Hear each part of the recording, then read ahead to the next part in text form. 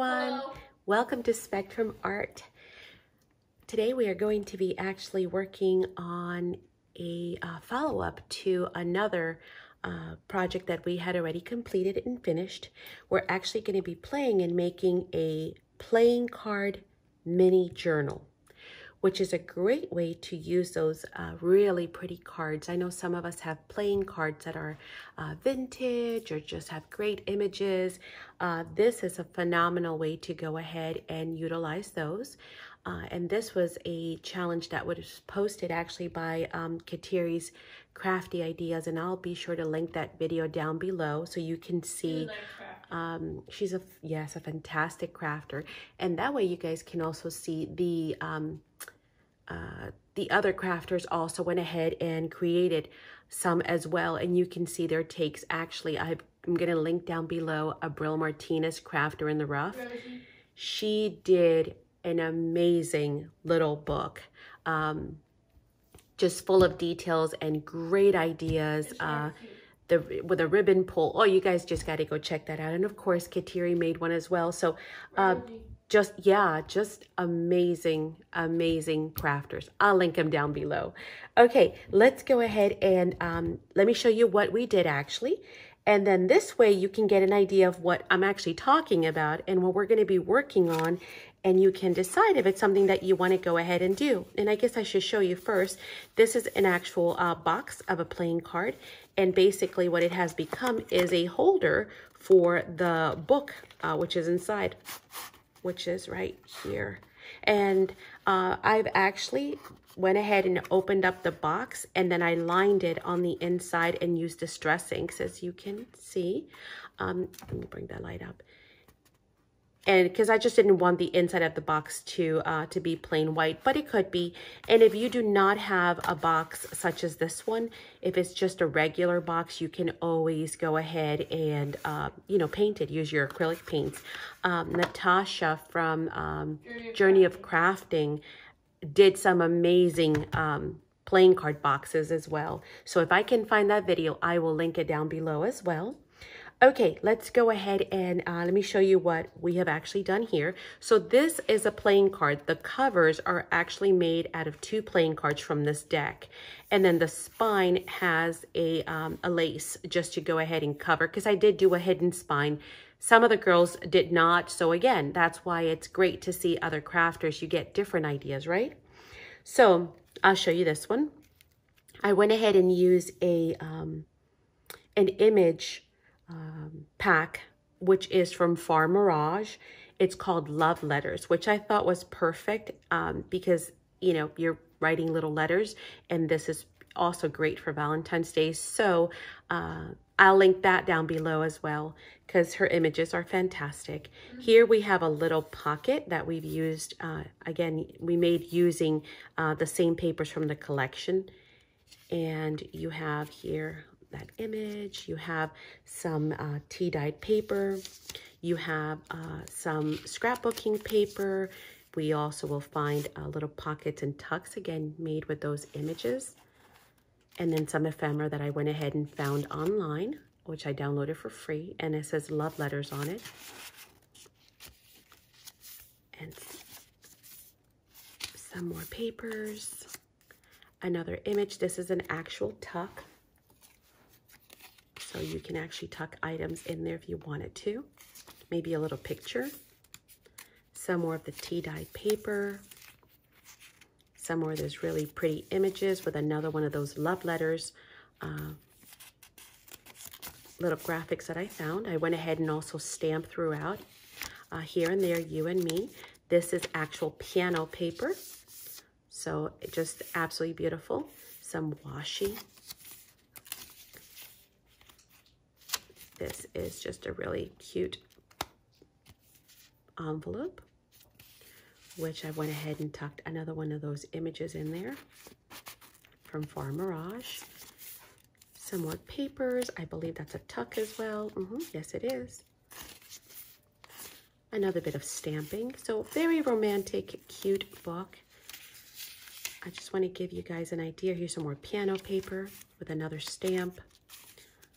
Image. Look at how pretty she is. some stamped flowers, tea-dyed paper. The other half of that envelope is here, and it's become a little pocket where I put in this cute graphic that says love letters. This is, again, I had some leftover little pieces as well as one of the images, so I made it into a flip.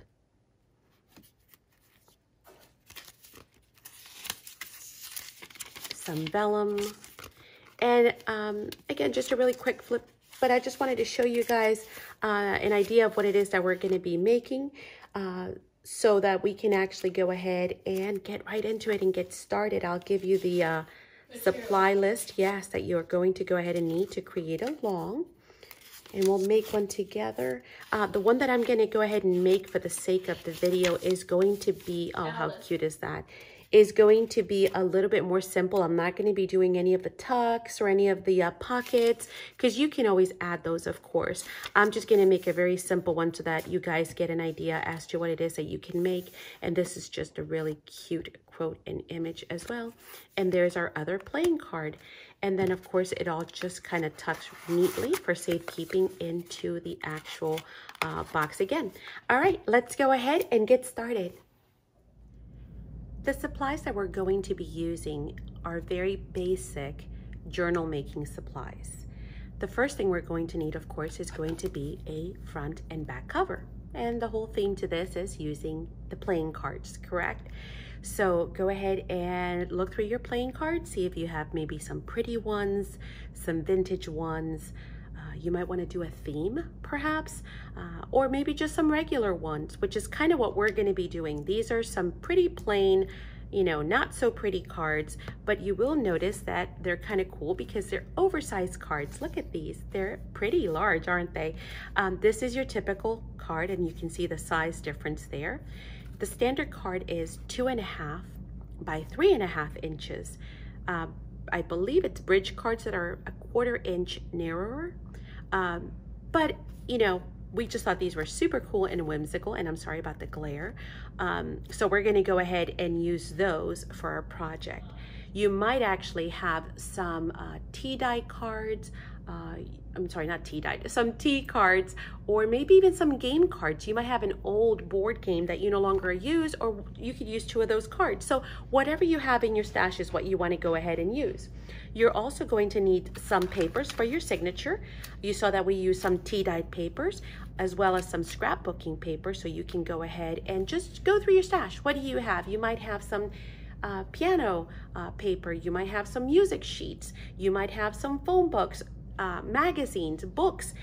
We're going to be doing an Alice in Wonderland theme, so guess what? We have some pages in here that we could use, as well as what? Some images. So look through your books and see what kind of interesting pages you might have as well.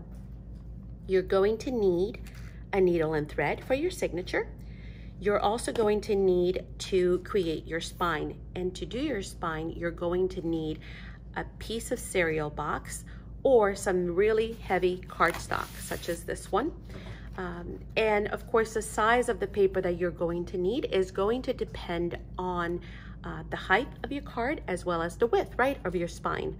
So in this case, we know that this is 3.5, and the spine here, we were limited because we needed to fit inside the box.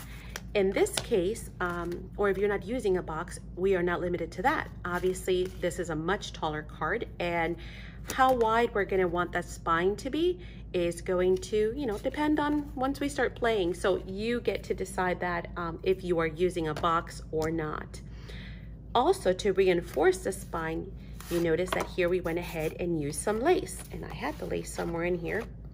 I did, it's gone, but you're going to need some lace or some fabric, maybe some seam binding, something that's going to go ahead and stabilize that spine as well. You're going to need images if you want to go ahead and use images in your journal. There's the lace, of course. And in this case, as I mentioned, we're going to be doing some Alice in Wonderland, so we went ahead and pulled some pages or images that we thought we might want to use. You're going to also need your distress inks if you want to distress your images or some of your pages. And you will also need 2 clips to hold your signatures together as you're actually stitching them in. Now, if you do not have these kind of clips, you can definitely use regular paper clips. What else are we going to need? We're going to need some glue, okay? And if you notice here, we have something that's optional. We are going to be using the We Are Memory Keeper tear guide, and we're hoping that this is going to help us to tear the pages and give us a jagged edge, which is going to be a different look from this very clean straight edge that we had done on this one. So we'll see. We might like it, we might not. Again, it's a matter of playing with what we have at hand. And then last but not least, you're going to need, if you wish to use your cards, if you have some plain ones and you're just gonna leave them like this, that's perfectly fine. In our case, we are going to be altering these because to us, they don't really say Alice in Wonderland, right? And they don't really say I'm beautiful. So we're gonna go ahead and alter these. And to do that, we're going to need a piece of sandpaper, some gesso, possibly some paint or stains, maybe a napkin. I'm not sure yet. So we'll see what it is that we do, but I'm letting you know that because as you watch us create and you create along, you might see different things, but we'll make sure to try and point them out or, you know, let you know if anything has come up that we hadn't thought of before. All right, without any further ado, let's go ahead and create.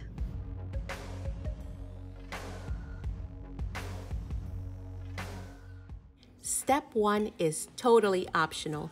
If you're using some beautiful cards with great images, like the ones that we did, that first one, the smaller one, then you can just skip the step completely. But all we're gonna do here is we're gonna prep our cards by sanding them down lightly. Basically, you wanna sand them down to remove the protective coating. Then we're gonna wipe them down with a wipe. And then finally, we're gonna go ahead and gesso. Now, I highly recommend that you use multiple light coats of gesso because this is going to prevent the warping. Remember, in essence, when we're sanding them down, they are now becoming unprotected paper. They're just paper, which means that they will warp if you add way too much water to them, and gesso has water. So just make sure you go ahead and do some light coats.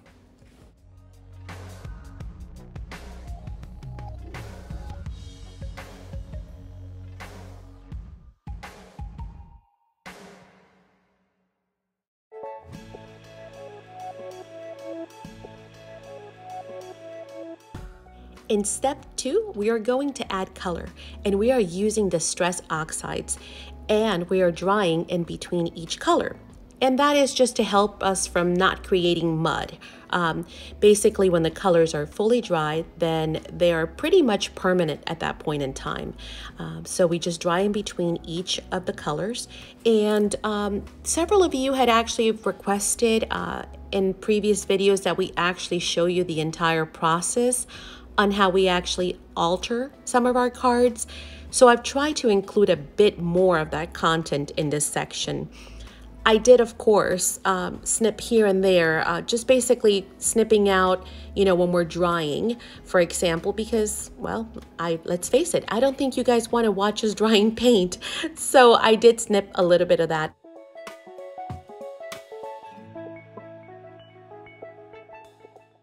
I read an interesting fact that I figure I'd share with you guys.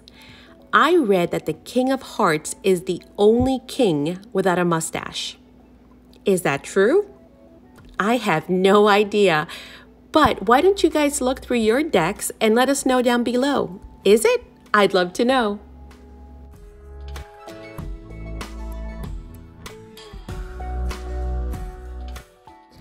Another interesting fact is that the face cards, which consist of the king, the queen, and the jack, are actually referred to as the court. Now, another cool thing is that the 52 cards actually represent the 52 weeks of the year. I did not know that. I also didn't know that the 4 suits represent the 4 seasons, and that 13 cards in each suit represent the 13 weeks in each season. The 12 royals represent the 12 months. How interesting is that?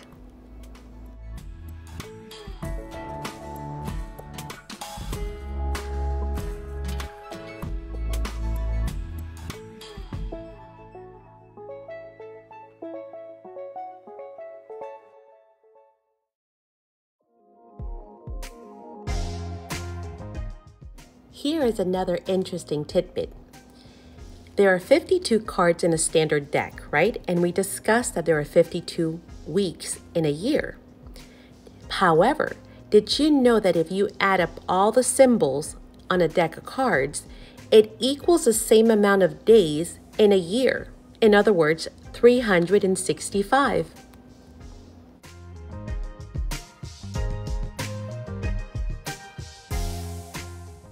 Do you know who the world's largest manufacturer of playing cards is? Do you know their name and where they're based out of? You might think you don't, but you kind of do, because it is actually a company based out of the United States. They're right here in the United States of America. And the name of the company is the United States Playing Card Company. Of course, for short, they go by the USPCC. Now, you might still be sitting there thinking, well, Maddie, I still don't know this company. What are you talking about? Well, you don't know them by that name, but you do know them by their well-known brands. They have a lot of different lines that include aviator cards, bee, and bicycle. So you've seen those, and I'm sure you have a deck or two of those laying around the house.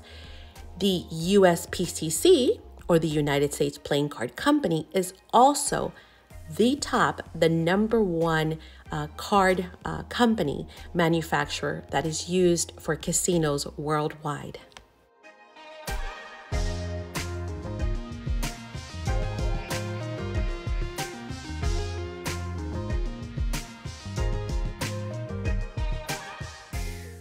And now it is trivia time. So we talked about how the USPCC, or the United States Playing Card Company, is the top manufacturer.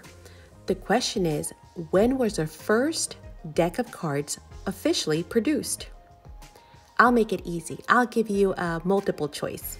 Would you say A, 1805, B, 1845, C, 1885, or D, 1905? If you said C, 1885, you are correct.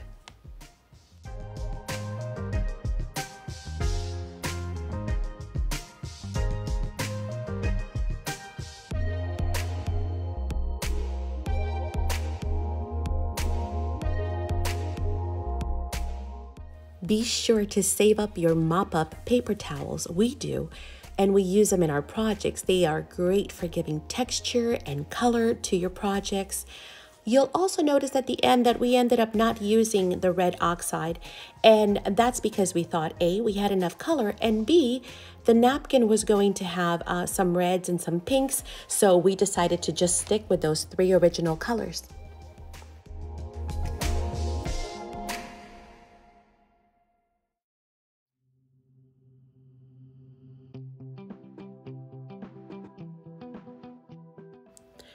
When it comes time for our napkins, we always, of course, try to match or find a theme that will go with the colors that we've chosen.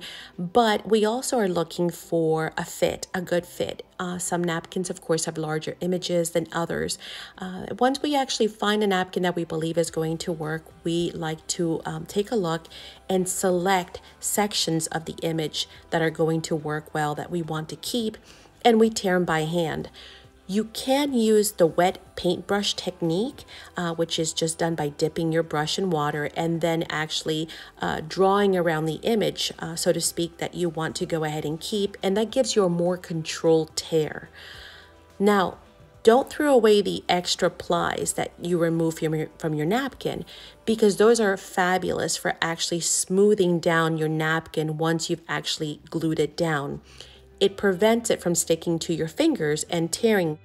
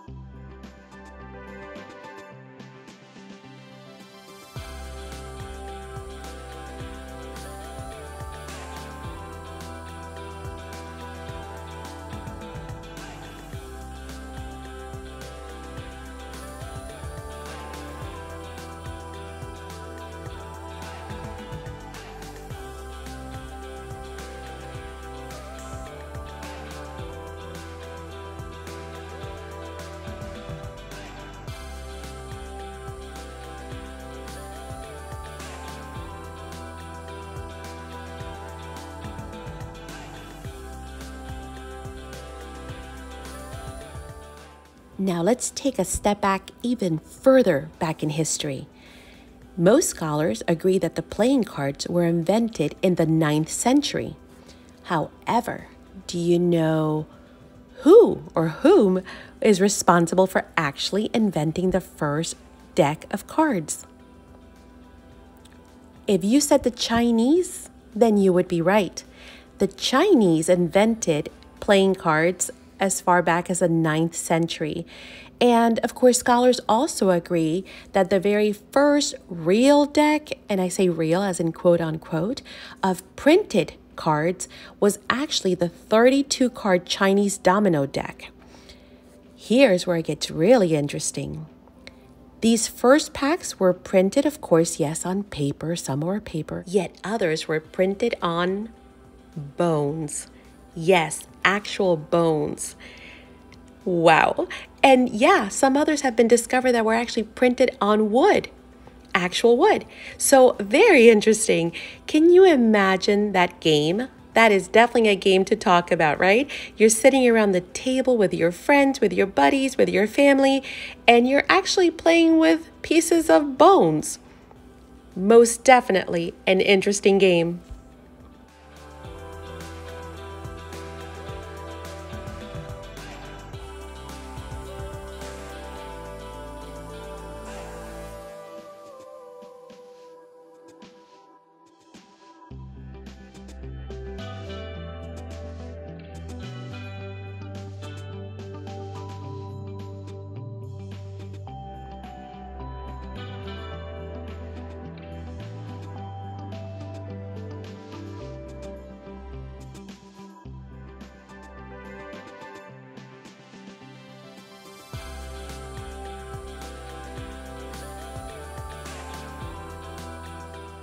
Once your cards are dry, removing the overage is pretty simple. Of course, you just take a pair of scissors, or you could also use a nail file or a sanding block or a small piece of sandpaper, and that tends to give you a really nice clean edge. Always, of course, go back and make sure that you add extra glue if needed to ensure that all of your napkin is adhered, especially around the edges.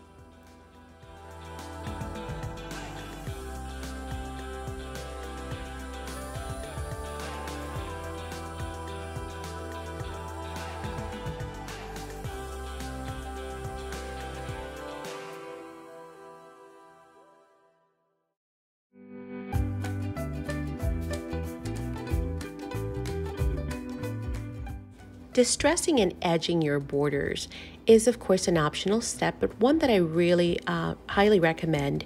It just gives projects that very finished look. And all you need, of course, is your distress inks or just some ink pads if you do not have them, and a permanent marker.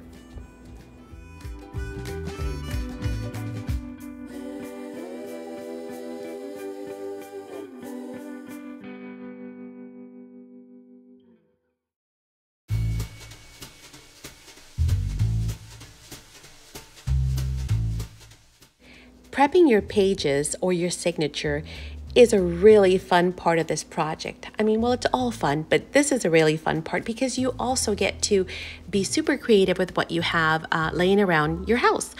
Whether it's some vintage piano roll paper or some tea dye papers, some scrapbooking pages, phone books, magazines, envelopes, boy, just about any kind of paper that you have at hand.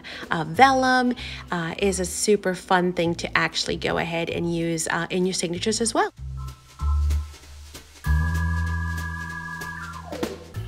And of course, you are not limited to just paper.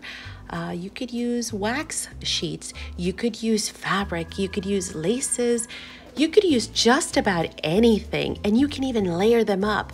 So you're only limited by what actually fits within the size of the book that you're actually working with.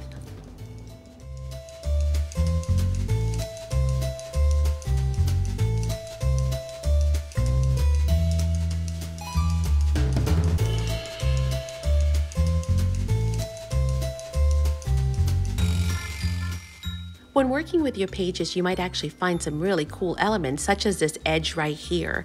So we wanted to keep some of that darkening because it was a really cool effect. It was almost like an ombre effect. So look out for images and other cute features within your papers. And if you do not have a tear ruler, a simple ruler will do. It still creates a jagged edge, which really lends a very interesting finishing touch to your pages.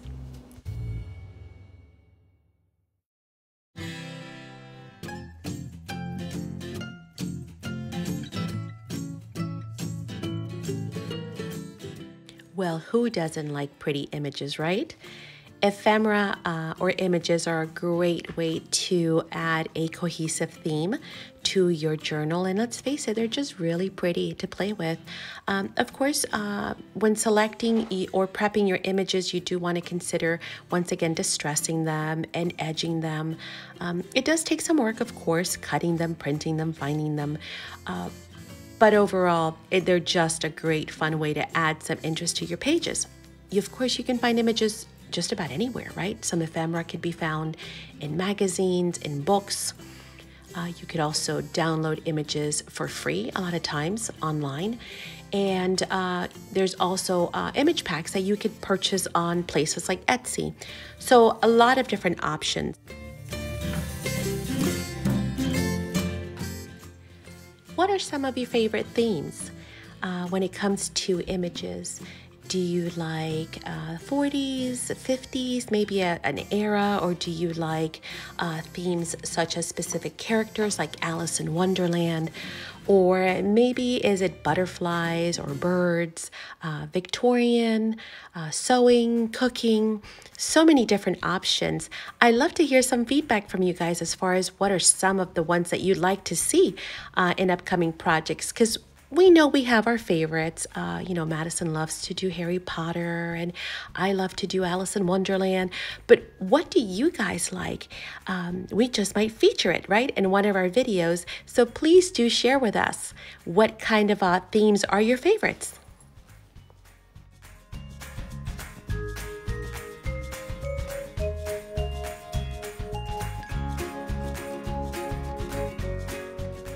Madison just reminded me that I forgot to ask you guys if you have a preferred style. Do you like shabby chic? Yeah, is it shabby chic? Is it steampunk? What is your style? Do you have a preference? Or what about, do you have one that you actually do not like? Like some people really do not like anything that is steampunk. Some people do not like anything that is mythical, such as unicorns and mermaids and full of color. Are there ones that you absolutely love? Are there ones that you absolutely do not like? Let us know.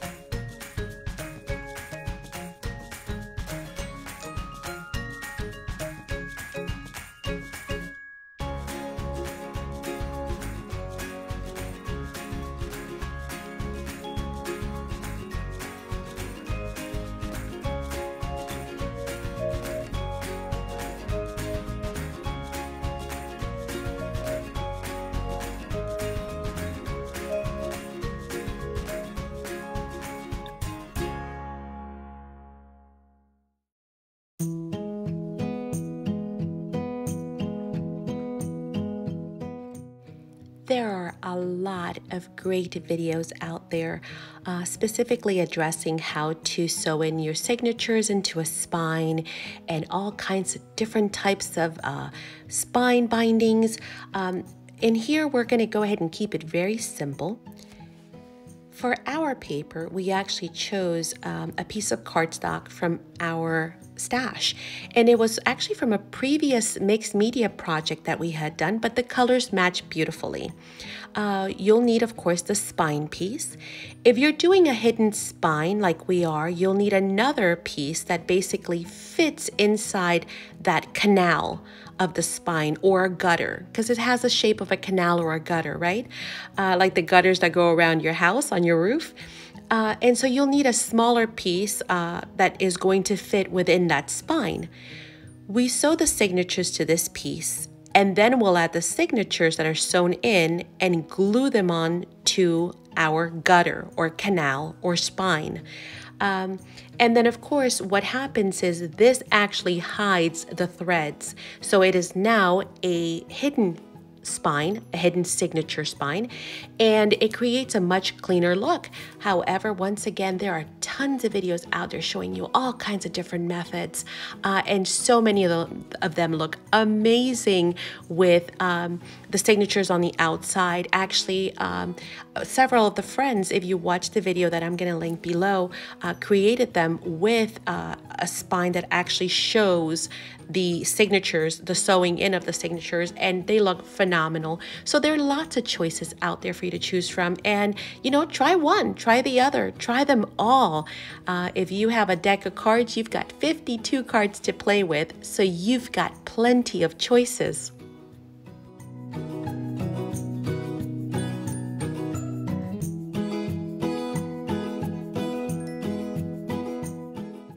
And since we're talking about cards again, of course, we all know that card deck collecting is a hobby for many around the world, right? I am no collector, but I can definitely say that we love playing cards. They're just beautiful images. They're great to stick into pockets, to make ephemera with, to alter, to make pocket letters with, to make ATCs or artist trading cards, with. So lots of uses in the crafty world, and they're just so pretty and fun to look at. The rarest and the oldest deck of cards is considered to be a 52 card deck from the mid-1500s, and it is actually from Netherlands. And it actually resides in the New York's Metropolitan Museum of Art. It was originally sold to a collector back in the 1970s. And guess how much it was sold for? $2,800, almost $3,000. Now on eBay, you have some really obscure deck of cards, such as like the Microsoft David Blaine Create Magic Deck. That's what it's called. And those regularly go between $400 to $1,000. If only we could find one of those, right? Just think of all the crafty goodies that you could actually buy with that money. But you never know. So next time you're out and about at a swap meet or at a thrift store, keep your eyes open. You just might find one.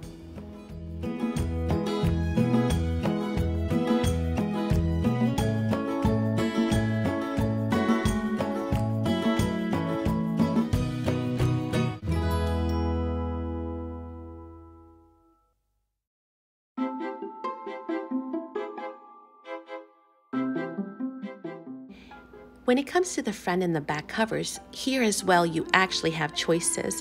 You could decide whether you want them in front of the signature flaps or behind. You could also choose at this point in time to add additional layers such as washi to hold them down. Of course, always reinforce washi with glue. We are using Fabri-Tac, which is a glue that is acetone based, which means that it does not warp paper. So anything within that line of glues is a really good choice to use when you're working with paper. Now, playing cards actually played an important role during the war. Did you know that? They played a very important role during World War II. The American Card Company actually collaborated with the government in making special decks for our soldiers. There was this secret hidden inside of them. These decks would actually peel apart when they got wet, and inside were maps that would actually lead our soldiers to freedom or to safe pickup zones. Now, in Vietnam, entire crates of Ace of Spades cards were shipped by the company to our U.S. soldiers. I know you've all seen, and we've all seen movies where our GIs actually had the Ace of Spades tucked in the brim of their hat. But do you know why they did that?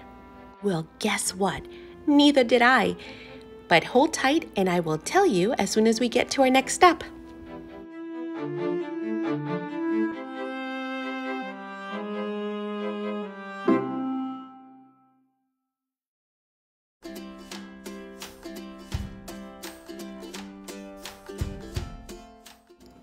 reinforcing your spine is key.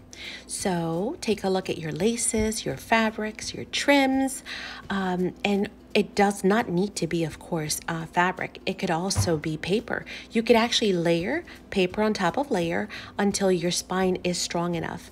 Now, I struggled going back and forth with choices, and luckily Madison stepped in and saved the day and decided that she was just gonna layer them, and that worked out beautifully.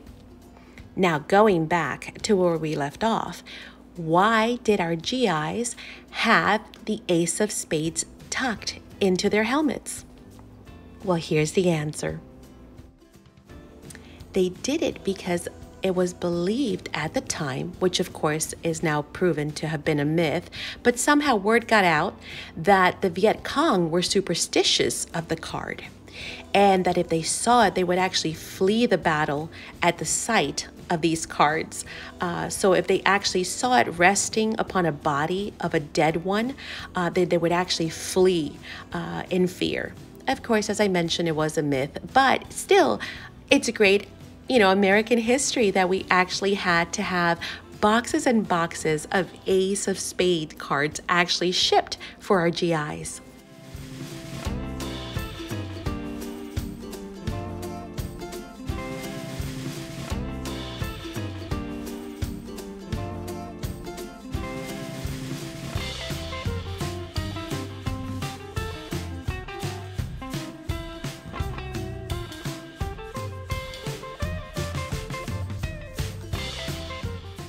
This is a great time to decide whether you would like to add a closure. Now again, if you are using a regular deck and you're going to be using the box, then you're limited because you do want the ability for your book to be able to slide in and out of the box. In our case, we are not because again, we're just using an oversized cards. So we decided to add a closure. And this is the time to go ahead and decide whether you want it under your spine fabrics or papers or over or in between, which is the choice that we decided. We decided to go ahead and use a ribbon closure, but the options are endless. I have another trivia question for you guys. How many decks of cards do you think are produced and manufactured by just the United States Playing Card Company each year? Would you believe me if I told you there are over 100 million decks produced by this company alone, not to mention the other smaller ones as well? So you see, when you look at your crafting supply and you look at your playing cards like I do, you don't have to feel so guilty. You don't have to feel so bad. Yours is just a small contribution to the 100 million decks that are floating around each year. And here we have the finished project. Yes, our cute little Alice in Wonderland journal, full of great color. It's gorgeous. Aw, you like it? I think it turned out super cute. It really made my day. Aw, I'm glad it did. Did you have fun? What was your favorite part? Maybe the oxide colors. Yes, you did a great job. Thank you for picking out oxides for us and the laces. Yes, in addition to all the ephemera on the inside. Those were Madison's picks. So thank you, absolutely. And look, we still have room to add another signature. We also have room to go ahead and add all kinds of ephemera if we wanted to. So there's still plenty of room in here. Again, hopefully you guys will give this a try. Hopefully it gave you some inspiration on... Please let us know in the comments which one is your favorite. Yeah, which one do you like? Do you like the smaller ones, the bigger ones? Do you like the Alice or the love letters? I think that both of them definitely could be something that would be fun to make again. So we hope you guys will try it. Thank you so much for joining us. We'll see you guys soon. Bye. Bye. God bless.